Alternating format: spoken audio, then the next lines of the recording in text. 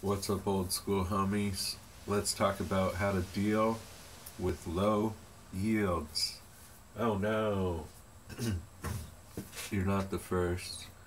I have low yields all the time with my rock collecting. It's funny, it never really makes it onto video, does it? It sucks.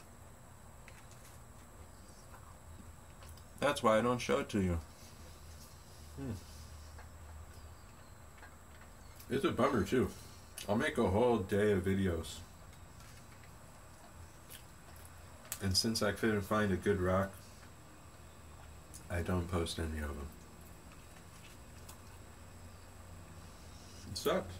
It really does. Are you really rock collecting if you're not finding anything? Let's be real.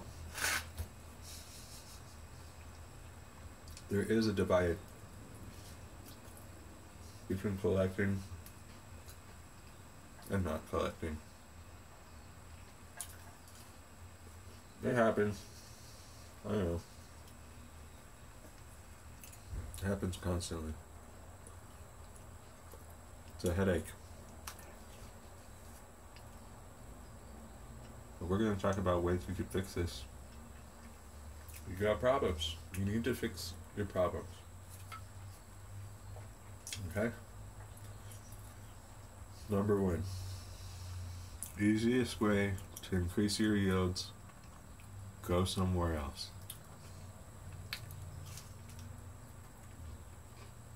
You would be surprised how shallow you are once you make more finds, how you totally forgot about your old place. Okay? Just saying. That's why I'm a hiker and not a digger. I'll just go somewhere else and keep walking. Alright. Bring somebody else along that knows where they're going. This is a pretty logical one, but a lot of people don't use it. You know there's other rock collectors. You could be collecting with them, but you don't. I personally am more of a lone wolf, so you don't have to listen to that one.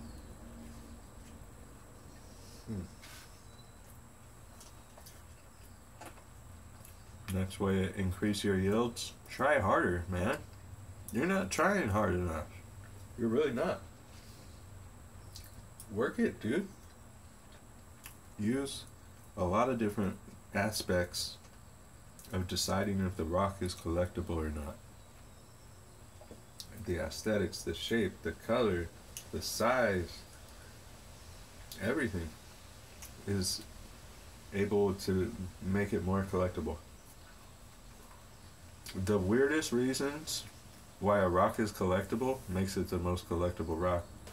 You wouldn't know that, but it's going to be a reason that not any other rock can claim.